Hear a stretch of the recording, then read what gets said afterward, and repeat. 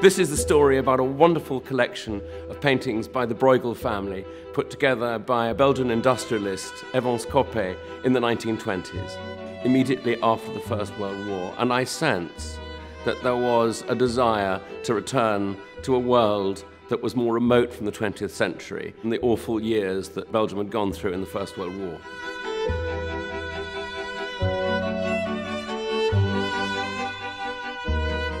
The remarkable thing about these three Pieter Brueghel the Youngers, not only are they amongst the best that you'll find of each type, but they represent three completely different facets of his career and of his interests. In the composition that's always known as the Bird Trap, we see a Flemish village in deepest winter. It's icy cold. The air is crystalline. We see in the distance very small figures of the Holy Family. If you look very carefully, there's a trap and there's a little piece of string that leads up into a house. And there's a man inside watching out, and as soon as the birds are ready, he's going to pull the string and the trap will fall down on the birds. There's a certain amount of quotidian cruelty about it, but it's a most beautiful scene.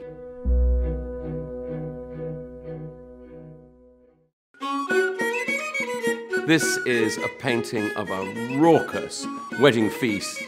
These figures swirling around, dancing to the deafening, imagine the sound of those Flemish pipes. These figures, probably all pretty drunk by now, having a great time.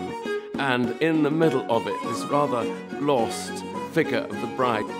The artist is really reveling in the earthy pleasures of the drunken peasantry. He's not observing them, he's really one of them. He's taking part in all of this. And finally, we have a completely different and truly remarkable painting by Brueghel, which is the most moving depiction of Calvary, Christ on the cross and the two thieves set before Jerusalem. It's a bleak landscape. The bleakness of it reflects the deep sadness and seriousness of the scene. It's quite an early work for Pieter Brueghel the Younger.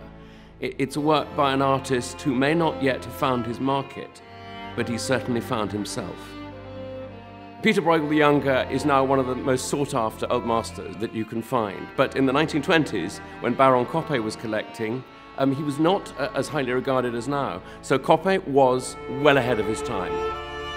There had been a great impetus in collecting native Flemish art in the years around 1900. I think that after the First World War, this took on renewed impetus. But whereas the collecting in around 1900 had generally been early Netherlandish paintings, 16th and 15th century paintings, after the First World War there was more interest in the 17th century, and in particular in the years following the Spanish Terror, when Flanders found an epoch of peace following a period of pretty brutal suppression.